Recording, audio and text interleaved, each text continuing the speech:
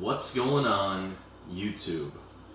Drone worship in your face, and as promised, I am going to give you a rundown of the Hubsan X4 H501s. Okay, pros and cons.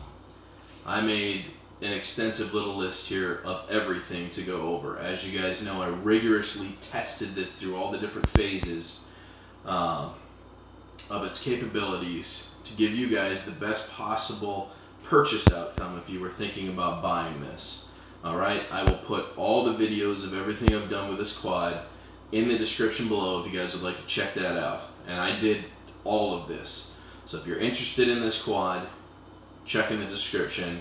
You can go through all the videos I've posted, modifications, everything I've done up to this point so far. But I figured it was time to do a pros and cons, so we're going to knock that out. Alright guys, starting with number one. Pros. GPS lock. How does this quad do with its GPS lock?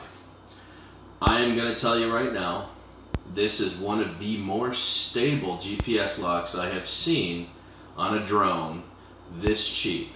I've had the Hubsan CX20, I've had, you know, some other crappier quads that were more expensive than this that did not even nearly compete with the stability lock that this has when it's in GPS mode. The most I've seen this drift, and I'm talking about even in high winds, was maybe a foot. The rest of the time it was doing perfect. It had no issues. Okay? So, is the GPS lock good? Yes, definitely a pro. Very satisfied with the GPS lock. Next one on my list here is the TX, the controller, guys. Okay, you've seen the standard, and I am going to do the range modification kit to this, and we're going to do a review later on to see what kind of range I get, because at about 120 meters, I start to lose the ability to control the aircraft when it's up there. That is not good to me, but it's not bad either because it reaches hobby heights, which is 400 feet. Okay, which is what the FAA allows a hobbyist to reach in the US, is 400 feet. It does reach it. Okay, not too upset. And the whole time I have FPV, it just, the controls every once in a while will lag, and then all of a sudden it'll catch up and get signal to the controller and it'll be fine. I think the range modification will really fix that issue. So I'm not too worried because the range modification only takes about 25 minutes to do, and it only costs about $7, but we're going to get into that later. The TX, this TX came with an awesome little thing, a JST connection built right into it from the factory right there, and it can handle anywhere from, I believe it was 4 volts to 13 volt batteries. It has a built-in voltage regulator. So I just happen to have this SEMA X8W battery laying around that I don't have the quad for anymore, and I hooked a JST connection to it, a male JST connection, and plugged it in, and wouldn't you know, guys, it works perfectly. But it not only works perfectly, okay, it works excellent. I've flown this thing probably 8 times now, and the battery still hasn't even lost a bar yet. Now don't get me wrong, this is a 25C battery. It's a 2000 milliamp 25C battery. It's a very large battery. It's about the size of the quad battery, actually. And I just Velcroed it to the back, so it's very hard. It wouldn't come off unless you really ripped it off there. I also designed it so the back can go on there. I cut a little slice in the bottom over there, if you can see that big chunk missing. So I can just go ahead and slide that right in there. And pull the cable around. Give me one sec here. Oh, I can't do it upside down. It's too hard. Oh, that's why. That's why. That's bugging me there. Give me 1 sec here, guys. I'll show you how smooth that goes on there. That was my fault. My fault. Alright. So there you go. I did design it so the back can, the little batteries can hang on there real good. It doesn't get in the way of my fingers. My fingers still have a good grip on the controller. I don't have any issues with that, so not a problem. As you can see, the battery's holding up perfect. So I got to give Hubsan props, and we're going to leave this on the whole time so you guys can see that that doesn't affect it at all. I got to give Hubsan props because they thought of the user and the consumer and the person buying this thing when they designed the newer version of the controller here. I don't want to say version. It is, because it's updated firmware. It actually has updated firmware. Even the quad came with updated firmware, which was really nice, which fixed the stability lock with the GPS and stuff. But the fact that they thought of the user by installing the JST connector right into the back by the battery bay, big props to Hubsan on that, okay? Let's move on to the next one here. The camera on this. I was actually really impressed by the camera on this quad. The 1080p camera is really, really good for video. You know, even though it's a fixed camera and it's a little jerky, there's really no like runs in it at all. Like it doesn't, not like the cheaper quads do. The cheaper quads kind of have like blur effect and stuff. This does not have blur effect. It's very smooth and it looks good. So no complaints with the camera. The camera is actually very decent. Another thing is, guys, excellent telemetry. This is another pro here. This actually has really reliable telemetry. I was actually quite impressed by how good the telemetry was on this controller. Very surprising to me. I am really happy with the layout of how this looks. It's very self-explanatory. There's not too much you really have to focus on. I don't want to turn the controller off right now, guys, even though it's not armed or anything, because it has 9 satellites connected to it right now. So we're just going to go ahead and leave this on for the review. And like I said, it'll give you an opportunity to see the battery by the time that it hasn't even budged yet. Yeah, so telemetry is excellent. I couldn't be happier with the telemetry. Also, the follow me mode works pretty much flawlessly. It's really nice. Set it out at the distance and the altitude you want, hit follow me. It automatically turns around to the controller and it starts to follow you. No issues. Like, works flawlessly. It's actually pretty incredible. Let's see here. Perfect FPV flyer, guys. The only complaint I have with the FPV is that the barometer likes to jump the altitude up and down if it's a windy day, and you kind of have to calculate for that. But when it's in GPS stability mode and you're flying it, it's pretty easy to fly because it recovers most of the time by itself. There's really not much you have to do but just push forward and steer it. So was I able to fly it with FPV? Yes, I was. Like I said, guys, all this stuff I'm talking about is going to be, all the links are going to be in the video description for all of this stuff. So be sure to check that out. I was able to fly it FPV. Worked great. No real issues most of the time. So, good price tag, guys. I gotta say, definitely a pro. I got this at GearBest for $227, and I could not be more happy with it. It's a very nice little drone. Okay, pushing into hobby class. It's nice, and it screams quality. Another pro. It does scream quality.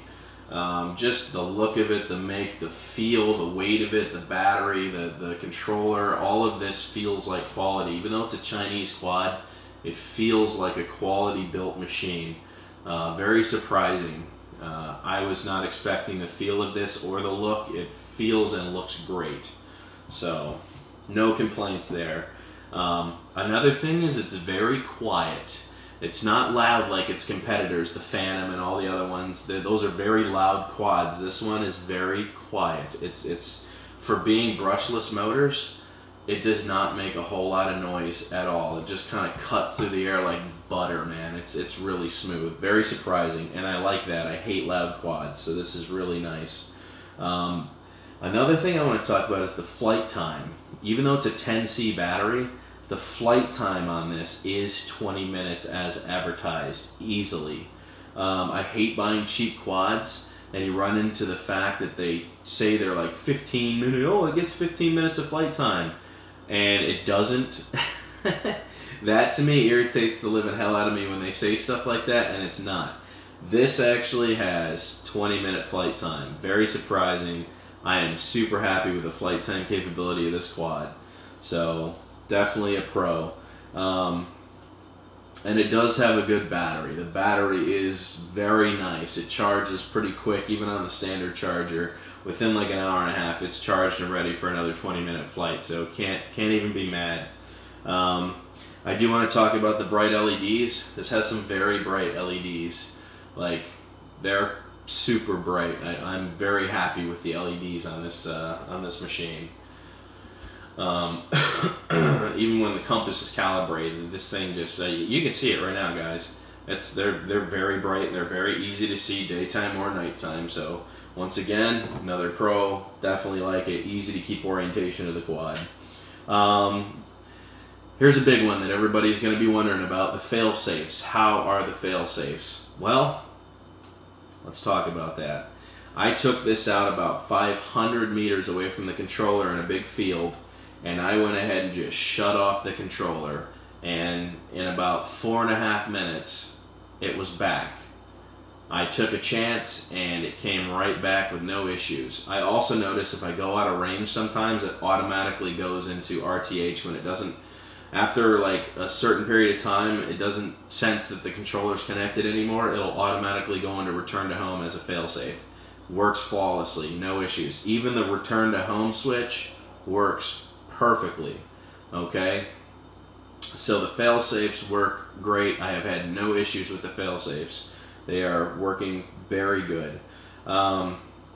Another thing I want to talk about here as a pro is that it connects to FPV monitors. Your majority of FPV monitors, 5.8 live monitors, work with this, including this awesome little thing that I will put a link below for, which is the G Teng watch. It has 32 channels built into the bottom of it, and it gets about, I think it was 500 meters of range. I'm going to go ahead and turn this on so you guys can see it. It will connect to the quad. There you go. As you can see, if I move the quad, you can see that it's moving on there. This is very nice. I'm going to see if I can move it closer so you guys can see that. The quality of this is amazing, and it even shows some of the stuff that it offers you on the screen for the camera. It shows the record time, shows you the TF is connected. But a reason to buy this would be if you were using follow me mode. You could throw the controller in the backpack and flick this on your wrist, and while you're riding your bike or doing whatever it is you're doing, skateboarding, you can look down and make sure it's still following you. This was like $31. This was very cheap, and it's very well made, and it works flawlessly. Antenna bends, it does everything. You can put the antenna away if you want to. If you're using it for close range, no reason to have the antenna out. You can put the antenna away, but this thing works great, and it works with most. I have a couple other FPV monitors here. That camera on the quad connects to those as well. So this is the G Teng FPV watch. Great for maybe FPV races. Like let's say you're watching your buddy at a races and you want to tune into his quad, you can do that, and then you can sit right in the stands without having to bring a whole monitoring station and just watch his FPV race right on your wrist. So pretty nice, man. I love it for the follow me mode. It works great. Go ahead and shut that off here. We're gonna keep moving on here, guys. Yeah, that is basically what I wanted to talk about with the pros. Do I think this is a good quad for the average user, for average people that are going to be playing with this product, even people that are hobbyists already that have big expensive drones? This is a great backpack quad to take anywhere and have amazing range, excellent FPV, good telemetry, good camera, all of that wonderfulness. It has those capabilities. So this is like the perfect little quad for your average user or even hobbyist that doesn't want to lug around their Phantom. Whatever. Alright. This is the disappointing part here, guys. We are now entering into the cons. Okay? And I don't have many, but I do have a few. And Hubsan, if you're listening, pay attention. Okay? The fixed camera on the front of this. Yes, it's a good camera, but I would love to see stabilization on the camera, self-stabilizing camera, like a Bebop or something like that, installed in this would make this a much better selling point, and I'm sure it wouldn't be very expensive to do that to this quad. So Hubsan, if you're listening, a self-stabilizing front-facing camera would be amazing. It sucks that it can't because you catch every jerky motion that happens. So, kind of a downfall. That is definitely a con for me. Another one is, this comes with a SD card slot in the side of it, right there. And Hubsan, if you're listening, I would love to be able to stick an SD card in here and record the screen and the telemetry of the flight. The fact that the SD card slot on the side doesn't work is very disappointing to me. Okay, and I'm sure it's going to be disappointing to a lot of other people who are trying to prove how far they went without having to hold the camera over their screen. Okay? Or if they lose the quad, they still have the footage. Big disappointment for me. Not throw it out the window yet, but big disappointment. Alright. The long-range controller modification is $5.28 on eBay. I would love to see that come with the standard controller. Guys, if it's only costing $5.28 for the whole long-range mod kit, I can't see it killing you to install it and just have it come with the standard package. Big downfall. Big one. I'm not saying that it's a problem that it doesn't. I'm saying it's an inconvenience to the person buying it, because I'm sure they don't want to have to wait a month and a half for some Chinese supplier to send them their antennas. It would be really nice for the extra $5 to either just have that kit come with it and you make the decision whether you want to install it, as opposed to me having to go out and buy it and wait another month after my quad already comes in to decide that I need it. Downfall. FAA registration. Yes, guys, this does require an FAA registration. It breaks the weight limit. You're going to have to register it. It's not expensive, it's only $5, but now it limits you to 16 years of age or older. So for you youngsters thinking about buying this, you will have to have an adult register it, and they will have to be present with you during the flights. Okay? Big downfall. Definitely a con. Not mad, because I'm a hobbyist and I agree with, you know, age restrictions and age limits and needing to do certain things, but it's got to be registered by an adult, okay? Or someone 16 years of age. Here's another big disappointment for me. The micro SD card records the video in MOV format, which a lot of editing programs do not like to use. That is a big downfall. However, for those of you who do use this, what I have to do when I want to remove my footage and transfer it to my phone is I put this in my computer with my micro SD card adapter. I copy the file to my computer, then I upload it to Google Drive, and then I take my cell phone and I download it to my cell phone.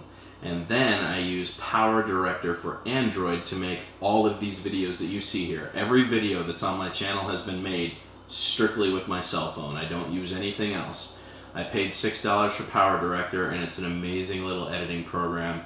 It also is able to do some really strange files from China, like MOV files instead of MP4 files. I don't know why they would use MOV format. It is what it is. It's an overseas quad. It's from China. They have different formats that they use. You just kind of have to deal with that. But if you were looking for a good editing program, I gotta tell you right now, Power Director for Android is excellent. I would suggest buying it for the $6 so you can edit HD quality videos with it. It works great. It's a very good little program, and it makes editing very simple for my YouTube channel. So, another con, better pictures, man. I took a lot of pictures with this, and not one of them was over a megabyte, and they look blurred. The video capability is way more advanced than the picture capability with this. I don't know why that would be. I would think it would still take the same quality pictures as it would video, but apparently it doesn't. The pictures are not quite as high resolution as the camera when you're recording. Don't know why. That's kind of a big downfall. I would like to see that happen, maybe with a different format. I don't know. I think they came in as JPEG, which I don't even know anybody that uses JPEG anymore since like 1997. But it is what it is. It's still using JPEG imagery. I don't understand that. It is what it is, I guess, right? Hubsan, if you're listening, fix that issue. And the last one I have here is the barometer. The barometer on this quad is just not wonderful. There's a bunch of air vents on the bottom, if you guys can see those, and unfortunately when wind blows up in there, it causes this thing, even though it'll stay in its GPS lock, it still causes the altitude to fluctuate quite a bit, which is really kind of an annoyance. I'm not happy about that at all. So it's not a huge deal breaker, but you know, it's something that could really be worked on better.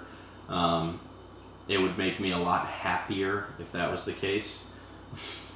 So it is what it is. Alright, well guys, that's kind of my list here. I can definitely tell you that the pros outweigh the cons, hands down by far. This is great for your average user, your hobbyist, your even commercial pilots might like something like this. It's very simple. A baby could fly this if they follow the directions and learn how to fly, or they have a good teacher, or they go on YouTube and they study some videos to figure out how to fly. Boom. I have really nothing horrible to say about it. I know that there's some things they could work on that would make this a much better quad, but you know, at the price range, guys, of $227 to $250, I have to say I'm impressed. For being a Chinese quad, it screams quality, and it is just, so far it's been pretty flawless with most of its abilities. So, you know, I do have my cons list of things I would like to see Hubsan correct or change, but it doesn't make it a deal breaker. It's something I still am comfortable with. I have complete confidence in the GPS on this quad since it's been updated. And it came updated. I didn't have to do any version updates, anything like that. All I've had to do so far was my annoyance with the batteries, but as you can see, it's still full batteries, guys. It's been on this whole time, and it hasn't even like, you know, this has been on 5 flights now, 6 flights, and it still has a full battery. So I only had to charge this once since I've been using it for all this flight stuff. Can't be mad. Works perfect. So just to give you an idea, guys, this is my pros. I've got a whole list here and a whole list here, and you know, for my cons, I only had a slight few. Very simple stuff. So, is it a good quad for the average user? Would I suggest people buy this? I will say this, it's unfortunate if you get an older model that they've been trying to just get off of, because then you have to update the firmware yourself, and you have to perform battery modification yourself. You'll have to install a JST connector with a voltage regulator, which is unfortunate. But if you don't want to blow the board out or overheat it for whatever reason, you want to make sure to have a voltage regulator in there. But the quad itself should come pretty standard. The only thing you might have problems with an older version of this is the GPS stabilization. Firmware update normally fixes any kind of small problems like that it would have. But yeah, guys, if you want the FPV watch, the G Teng FPV watch, I would say this is almost a recommendation completely from me. If you purchase this for follow me mode, this is amazing for follow me mode. Or if you have a girlfriend and you don't want her hovering over your shoulder, or a friend and they want to watch the flight, you know, you can just have this for $31 and, you know, oh man, that was awesome. You know, they can watch everything you're doing. Tell you to go look in a certain direction without like hovering over your shoulder while you're trying to pay attention to the controller. Yeah, all good things. But anyways, guys, we are pushing 25 minutes now. I wanted to make sure that I went over everything in detail with you guys to, you know, give you a better idea, a better understanding of this quad and what I think. So, pros and cons. Definitely, pros outweigh the cons by far. It's definitely a good quad. I think a lot of you will be happy with it, and I know I am. So I'm going to keep flying, and I'm going to keep my eye out and look for other quads that I might find interesting that I either purchase or, you know, maybe Banggood or GearBest will want to step out of the way and send me some free products for testing. I know Flying Orion's really eating a lot of my juice right now, and so are the RC Sailors, but I'm back, man. I'm here to stay. So anyways, guys, if this video helped you make your purchase or divert your attention from this quad, let me know in the comments section. And once again, if this helped you make a decision, guys, please like, subscribe, comment, talk to me. You know, show some support for my channel. I don't make these videos for me. I make it for you guys, so you guys have a better understanding. So, this is Drone Worship. I'm going to bed, man. It's like 1 in the morning at this point. I'm out. Toodaloo. Give yourself to the dark side.